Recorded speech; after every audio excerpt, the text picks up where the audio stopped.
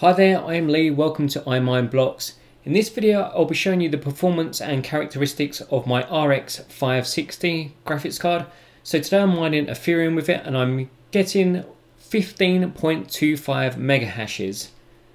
So this is quite a significant performance increase over your regular performance with an RX560. Typically a lot of you guys might have experienced maybe getting 10 or 11 mega hashes. If you're using overclocking, you might be able to get your graphics cards up to around about 12 mega hashes. But in this video I'm just showing you the settings that I'm going to be using to get this graphics card to 15.25 mega hashes. So one thing I will say is that before you can get to these results, you will first need to do a BIOS mod on your graphics card. If you don't do the BIOS mod, the best you can achieve is probably about 12 mega hashes. So if you haven't done the BIOS mod already, please go back and check out my RX560 BIOS mod video. In that I'll show you how to do that very simply, and that can kind of unlock the best potential from your graphics card. So assuming you've done the BIOS mod, the next part is overclocking to get the very best from your graphics card itself. So let's take a look at a few of the components. So we've got the Claymore's dual Ethereum miner running, and I'm currently running it in Ethereum only mode. You can also dual mine with it, but just for simplicity and clarity, I'm using it in Ethereum only mode. You can see on the left hand side, GPU 0, 15.24, 15.25. You can see you get a little bit of variation there as well. So also in this machine, I also have a RX570, and that is GPU 1. So let's take a look at MSI Afterburner. Now to unlock these additional overclocking settings, you might have to enable the option in MSI Afterburner, or you can also use Sapphire RX as well.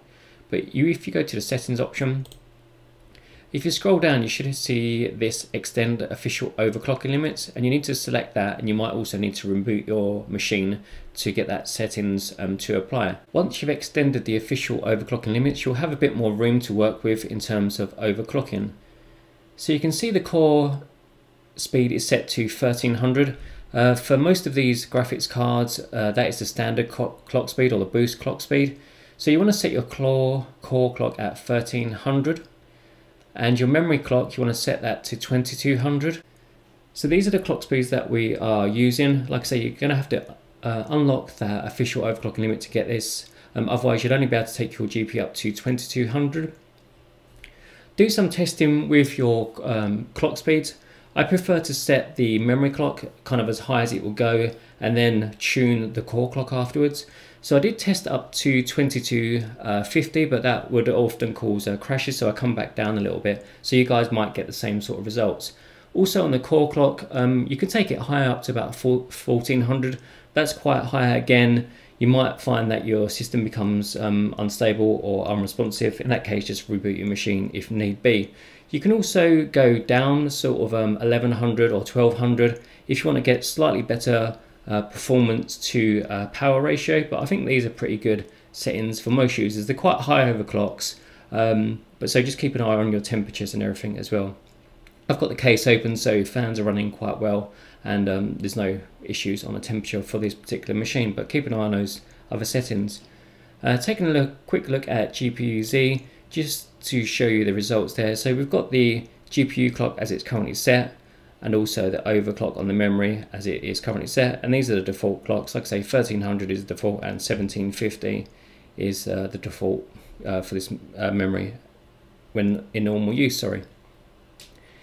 Also to make note of the memory type, I've got micron memory in this GPU. So if you have a different type of memory, you might not be able to get the same results as what I'm getting. If we take a look at sensors, we can see the GPU power usage.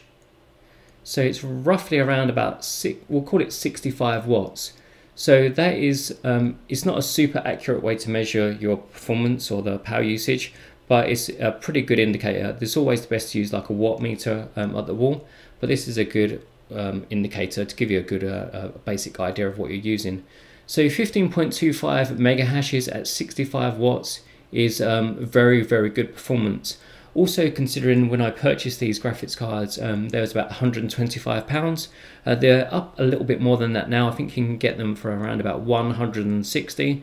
So a little bit more than what I paid for them, but even at that price, after this BIOS mod and overclocking, That's a very good performance ratio, and it's not like the graphics card is using more power, or it's going to cost you more in terms of capital for your original outlay.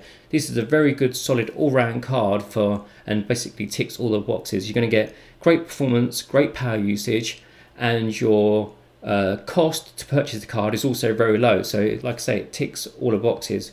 Really good performance with this. I'm very pleased with it. So that's it for this video. I just wanted to share with you the results that I was getting and how I was achieving those. Like I say, you will need to do that BIOS model first, otherwise the best you're going to get is about 12 mega hashes. So consider that first. I'll put a link to that in the video description.